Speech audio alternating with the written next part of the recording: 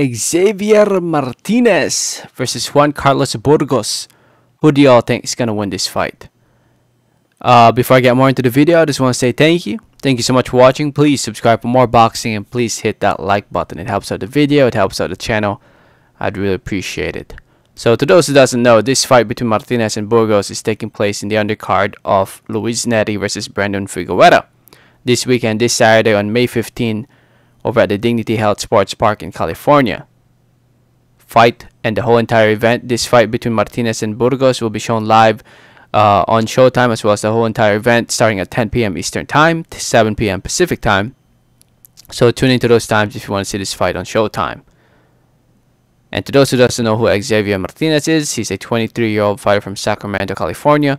Undefeated, 16-0, 11 wins coming by way of knockout TKO. He's coming off a somewhat controversial win against Claudio Morero, where he got knocked down twice. Well, it was competitive, it was, but those knockdowns, him getting knocked down in those fights, I mean, come on. But he's coming off that win against Claudio Morero, and now here he is fighting Juan Carlos Burgos. Actually, the original opponent was supposed to be Abraham Montoya. That was who he was originally supposed to fight, but for whatever reason, it's not happening anymore. And now Martinez is fighting Burgos, who's 33 years old now, from Mexico, 34 wins, 4 losses, 2 draws, 21 wins come by way of knockout TKO. He's coming off a win over in Mexico early last year. You probably remember him from losing to Devin Haney, and he lost to Hector Tanahara. He lost to Mikey Garcia. He lost to Hasegawa. He's a tough dude, Burgos. He's a tough guy. But will he be tough enough to beat the younger Martinez?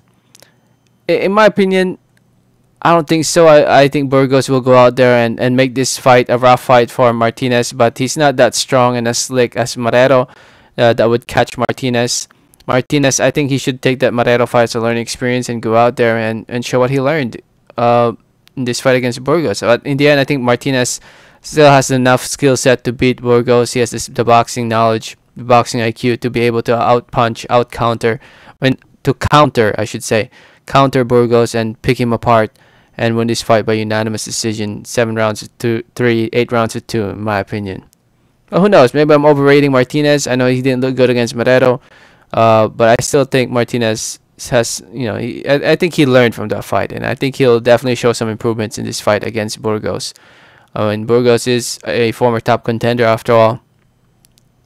So it'll be interesting to see what he can bring to the table and test the younger Martinez. If Martinez fails to pass this fight, then yeah, he ain't going nowhere if he fails this fight, if he doesn't win. So we'll see. I could be wrong. I've been wrong many times before. Again, tune in May 15. You don't want to miss the main event. Luis Neri versus Brandon Figueroa. It's going to be fireworks. And yeah, let me know your thoughts in the comments. Thanks for listening. Thanks for watching. Like always, have a great day. Alright, thanks.